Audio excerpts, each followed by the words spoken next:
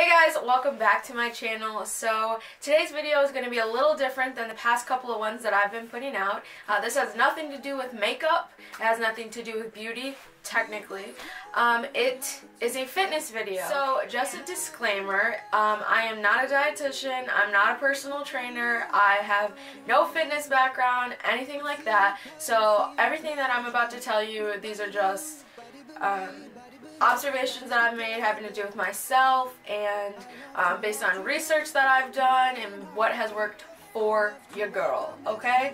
So if you're interested in learning these 5 tips to starting out, just go next to you. So we'll piss off the neighbors. Alright, so I did write these tips on my phone here, right in my notes. So if you see me looking on over here, that's what we're looking at. So tip number 1 to starting out is setting a goal. So by setting a goal, I mean thinking like, what are you working towards? For me personally, I have always kind of dealt with weight fluctuation. I was a bigger kid, and then I got into basketball and volleyball, and then I got a little leaner, and then I was dealing with some medical stuff, and I gained weight again, and then I went off to college, and I got really fit, and then I moved back home, and I gained a bunch of weight again, and here I am. So losing weight, gaining weight is nothing new to me. It really just depends on your body. So my personal goal, I wanted to lose 30-40 pounds. Weight fluctuation, I have nothing to hide. I'm very vocal, very honest about my weight loss and my numbers and everything.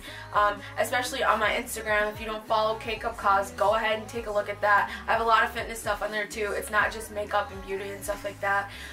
So number 1, set a goal. Figure out where you want to be. Short term, long term, and then just work towards those. I always do short term and long term because short term goals help you keep going. Long term is the big picture. So number 2, make a realistic plan. So by make a realistic plan, I mean like your goal, let's say you're trying to lose 50 pounds. Healthfully, I don't feel like healthfully is a word. What's the word?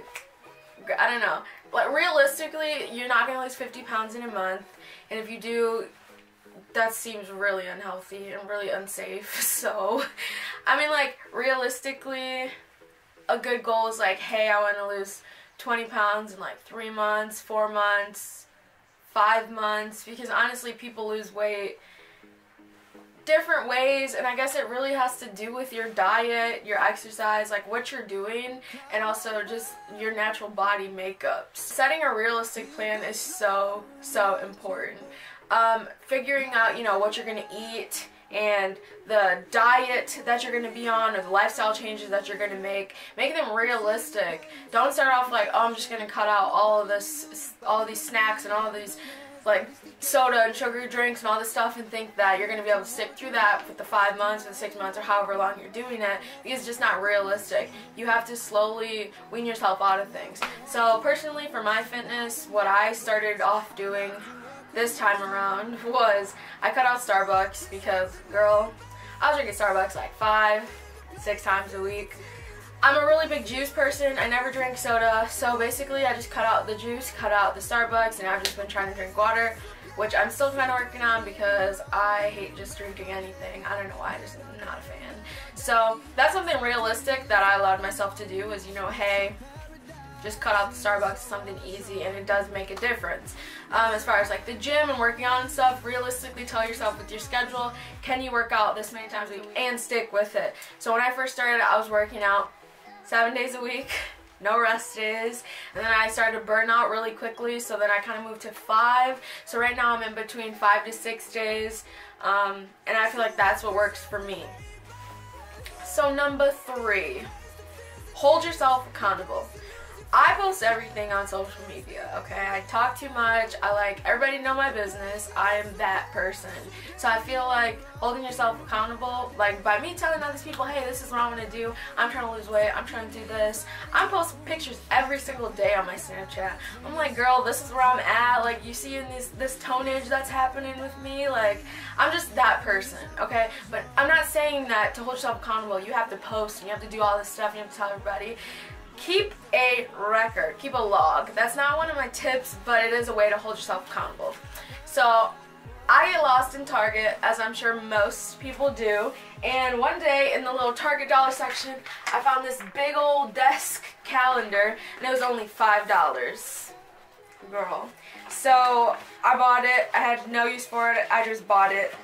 I didn't even know what I was going to use it for. And then I decided that I was going to use it as my fitness calendar. So we're going to go here to January when I started like in the middle, at the end of January. And I started with what I weighed, every little thing that I did every single day. So like, I got goodies to make breakfast shakes on January 22nd. Just like little stuff like that. Like I went to my first yoga class. Like just stuff that benefits like my fitness. Stuff like that. Just ways to kind of see how far you've come and kind of to just keep yourself on track. Number 4, do your research. So like I said in the beginning, I've always kind of been a fluctuator when it comes to my weight. So growing up, I have realized what things are making me gain weight and ways to lose weight for myself quicker and how to manage and maintain my weight. So I knew that I don't have a problem just starting to work out again, but running is not the case for everyone, and also I hate running. So when I did my research, I was looking up different workouts to try. I was looking up different foods, and these are all things that I could manage.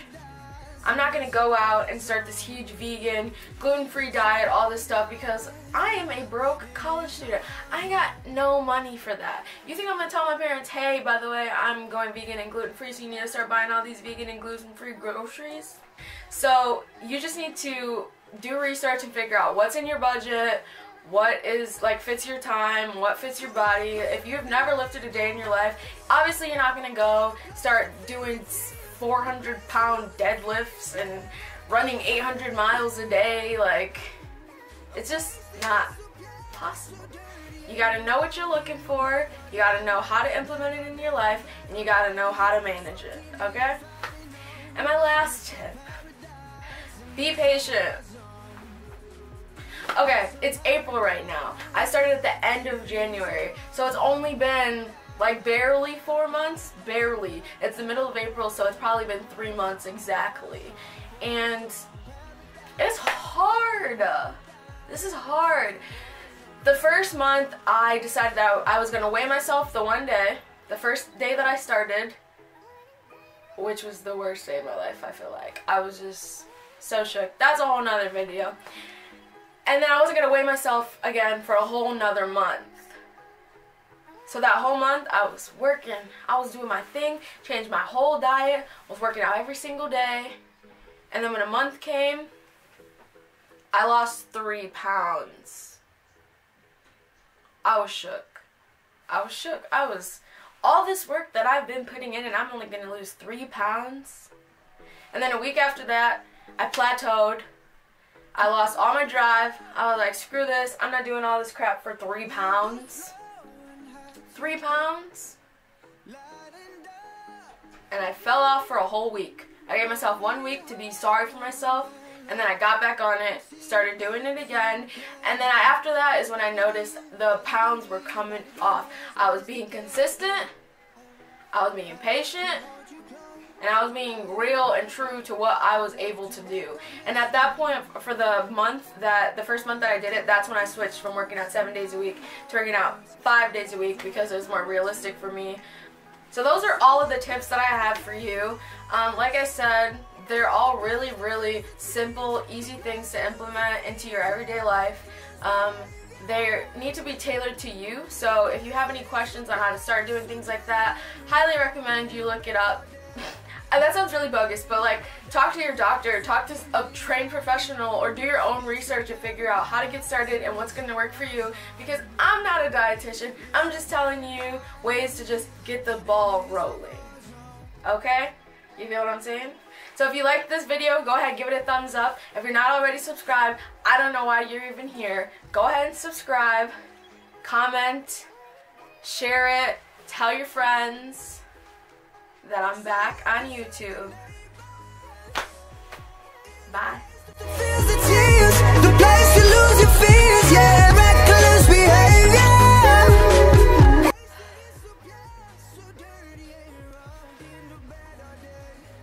Why can't I do this? It's a paradise and it's our war zone.